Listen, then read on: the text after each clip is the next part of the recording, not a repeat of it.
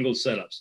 And this is my rudimentary effort at showing a visual of what we mean by angled setups, just from a diagram standpoint. But we don't always want to set up perpendicular to the pitcher's mound. We want to, we want to be able to play with some angles a little bit to show that umpire a better visual and make sure he's getting a chance to see that ball the way we want him to see it, right? And maybe sometimes it's a little different than how it may look to everybody else, but most important thing, again, is how he's seeing it and how we want him to see it. So here's a quick visual.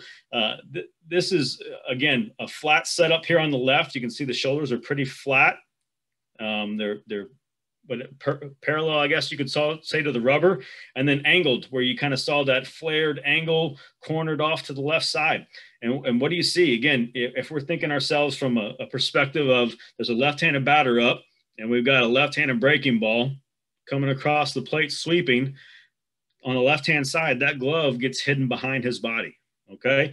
This catcher didn't do anything other than stand up and angle himself. And notice how much more plate is visible on the right-hand side. Notice how much more mitt is visible on the right-hand side. And notice how that ball works to the center of his body. That's giving me a much better visual as a catcher and creating a much better visual for the umpire to see in that presentation standpoint. Okay, angled setups, we don't want to block out the umpire. Again, know where he is. We're trying to angle, but we don't want to angle against him. Make sure the pitch works into the view of the umpire towards the center of our body, not across us. And again, you know, if you're going to do this, you got to give up something to get something, right? Just like that double play depth, you got to shorten up, tighten up to get a double play. Well, we're going to set up. So don't worry about getting beat. Don't worry about him missing a spot. If we're going to play that game, we have to set up for the pitch to work how we want it to. And we have to just adjust if he misses it or he yanks something there. Okay. So again, here's another little bit more of a visual with a pitch, you know, kind of, again, my effort at showing the pitch action.